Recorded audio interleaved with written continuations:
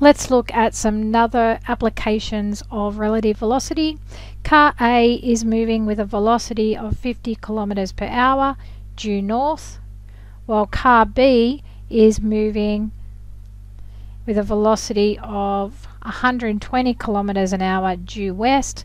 Calculate the velocity of the car A relative to car B.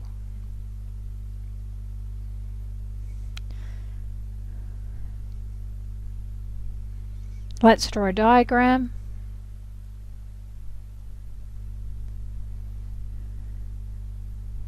So the velocity of A is due north at 50 kilometers an hour.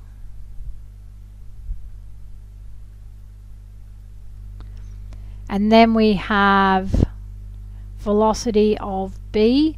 It's going 120 kilometers west. So velocity of B equals 120. So if we want to work out our resultant, you'll notice we have to change the direction of velocity B. So we want negative velocity B, so negative 120, and that will give our resultant. So our resultant, V of A relative to B, is going to equal velocity of A minus velocity of B. Now that makes sense if you think of the formula. Remembering that the formula is the velocity of A equals the velocity of A relative to B plus the velocity of B. So to get the velocity of A relative to B on its own, we need to take away the velocity of B from both sides. So that gives us that the velocity of A relative to B is equal to V of A minus V of B. Okay, so we've proven it with a diagram. Now speed is the magnitude of our velocity. So that's going to be the square root of 50 squared plus negative 120 all squared.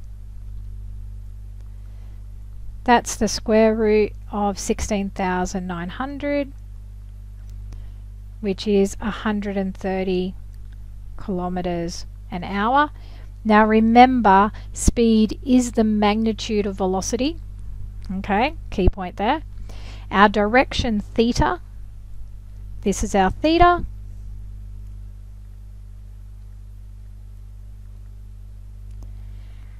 Theta is going to equal inverse tan.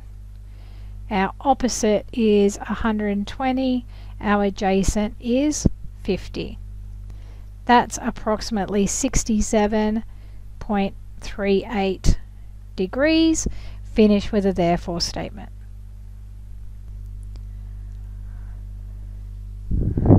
Last example, a light aircraft has an airspeed of 250 kilometers per hour. The pilot sets a course due north.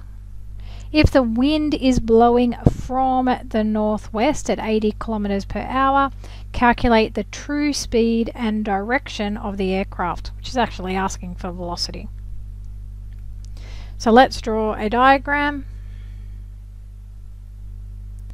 We have our aircraft going north at 250 kilometers an hour.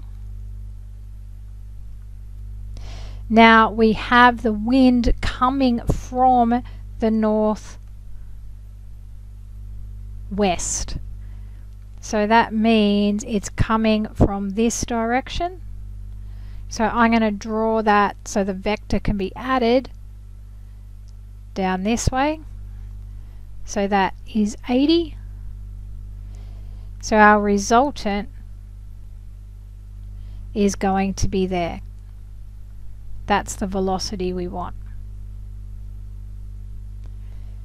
Now personally, I look at that and go, it is so much easier to use trig, because the wind is coming from the northwest. I know this angle is 45 degrees. I have everything I need to use cosine rule. So that's what I'm going to do. So my velocity is going to be the square root of all of that. So plug in your information.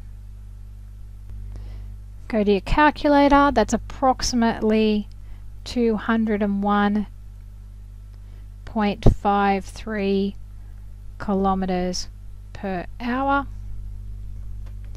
Now I need this angle here, so I can use my sine rule, plug in my information. I have to multiply both sides by 80. Go to my calculator. Sine theta is approximately 0.28. Theta is approximately inverse sine of that, which is approximately 16.30 degrees. Finish with the therefore statement. So therefore the aircraft is flying at approximately 201.53 kilometers an hour on a bearing of approximately 16 degrees true.